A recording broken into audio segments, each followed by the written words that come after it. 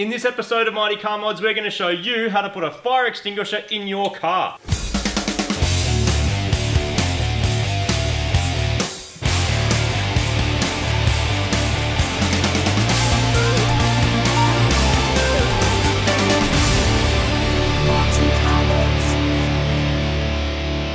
Welcome to another episode of Mighty Car Mods, proudly supported by Just Car Insurance. Now, no one likes to be on fire, do they, Martin? No. Either a ring of fire downstairs or a ring of fire around their car. Well, this girl is on fire.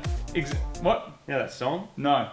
Or is it this man? My undies are on fire. I think it's my undies are on fire. Okay, good. There's treatment for that. But with an impending battle between our mad JDM rides, we thought it would be prudent to install some fire extinguishers in our car. So today we're going to teach you how to do it step by step. Step one is go and get yourself a fire extinguisher. There's many different types of fire extinguishers and you need one that's made for cars. Fire extinguishers? Yeah. Downstairs. Downstairs? To your left. Thanks. Do you have the metal ones as well as the plastic ones, like the car ones with the metal bracket? Oh, yeah, sure. Thanks, man. Oh, it's so weird. I can hear my voice on your TV, and I can hear my voice coming out of my own face. It's the original Gramps. Yeah, that's what we need. Thanks, man. Unreal, rad. Thanks, man. So we've picked up our fire extinguisher, and remember, when you go and buy one, you want to get something that actually locks down. Now, this one here has a metal bracket around there. It's made for cars. This one here complies with CAMS, which is kind of like the Australian motoring racing body thing that makes sure people do things that they're meant to. What's the difference between these and ones that you have in your house? Actually, I'll show you. Come this way. So over here in our shed, this is like the worst kind that you would want in your car. So see this? Like that. Really easy to grab. It's on a big rubber flappy thing, just like the thing Marty took to New Zealand.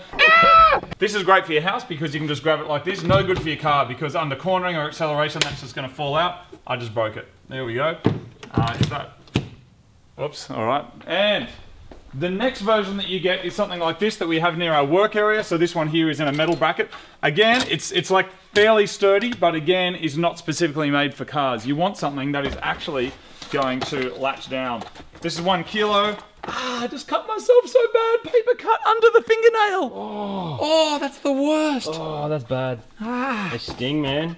Oh, wow. Let's get some ethanol, it'll fix it.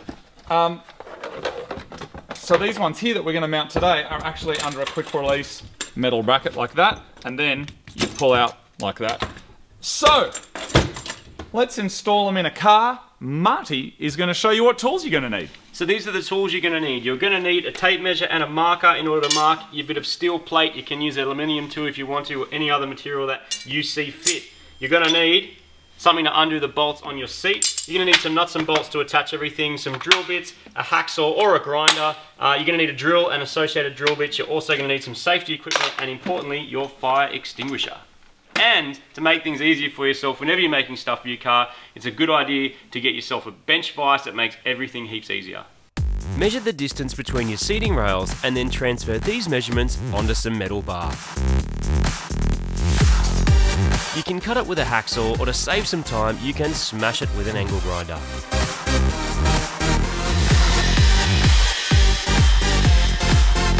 Once that's cut, you're going to drill a hole in one end. Remember to check that the bolts in your seat rails have enough thread to hold everything together securely. If they don't, replace them with proper quality bolts of the same rating. So I've drilled one hole in our bit of metal. Now I'm just going to test fit it on here. Every car's a little bit different. There's a couple of things you want to keep in mind. One, you want to make sure the fire extinguisher doesn't get in the way of the thing sliding back and forth. Even though you think you might leave it all the way back the whole time, you never really know, and you also don't want to compromise the way the seat works. So in this car, I'm going to have to bend it just to go over the hump of the floor pan.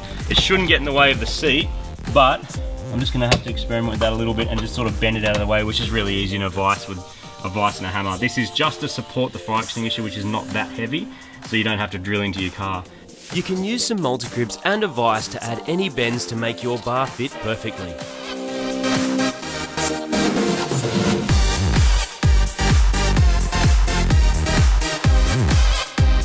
So I've test fitted this to the car. I've bent it up by putting in the vise and just grabbing some multi-grips and twisting it. This stuff's quite thin, and so it's fairly easy to do, but it's strong enough to hold the extinguisher onto.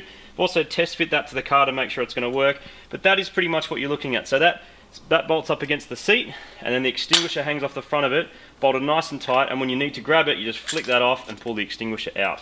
So I'm going to drill the second hole now that I've marked here, check that it's bent the right way, test fit it, make sure the seat slides, and then bolt it to the little bracket. That's done. You know what I like about that, Martin? What's that? You don't have to drill holes in your Mad Saab. You do not have to drill... Are you going to drill holes in your Mad Saab? I'm going to, yes. Oh, mad. I like that because that's like removable. It is. Put it in, put it out. You don't have to cut carpet. You don't have to do anything messy at all, which I think is really cool. I've had a couple of these in all the Liberties that I've had, and because Subaru always has the same spacing on the seats, you just take it with you. So you build it once and then put it in all your different cars. That's cool. Which for people with Evos, it makes a whole lot of sense, doesn't it, Martin? That's not an Evo, mate. When you go from this to another Evo, you can just take it with you.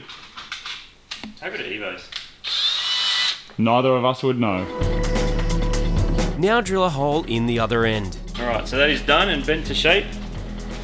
Now I just need to test fit it and make sure it fits on. Another thing you want to do is make sure that the bolts that go through, or in our case the nuts, you don't want to take up too much thread. Just this is only a couple of mil thick, so it won't make much difference. It fits on. Now that your bar is made, you can measure up the holes to attach the bracket.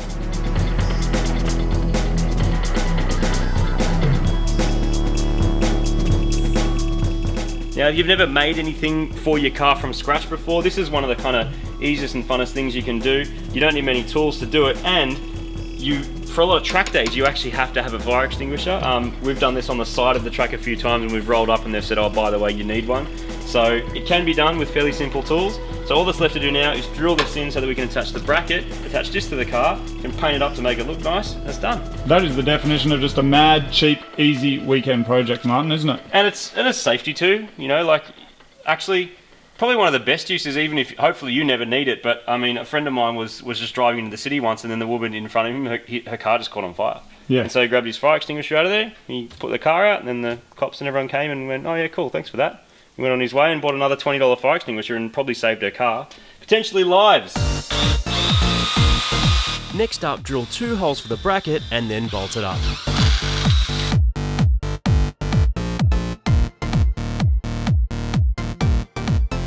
Trim off the end of the bolts and round off any sharp edges, and then the whole thing is ready to get attached inside the car.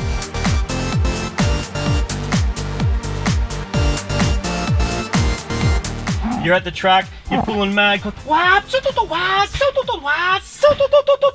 next minute your Bluetooth dildo catches on fire. What do? You're in the driver's seat, you belt it in, you need to be able to just lean down, reach forward, unlatch your fire extinguisher, grab it, pull it out, and then go and put out your mad fire.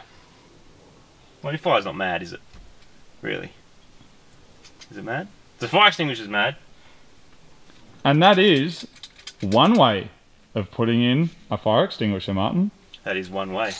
And now we're going to show you another way on my modified Saab 900 Turbo. Some people have them here, some people have them here, some people have them there. I'm going to put mine down here, but I'm going to install it in a slightly different way using a rib nut, which is this mad little thing, and I'll show you how it works. So this is a rivet nut gun, and it sounds rude, but what it does is it works just like a normal rivet gun, except it actually puts thread through, which means that you can drill a hole in some part of your car, you don't need to get to the other side, and it'll squash the sheath around like that, which means if you need to attach a bolt to something, you can put that in, squeeze it, it locks it in, and then you can bolt into it without having to get to the other side. I'll give you a demo and show you how it works.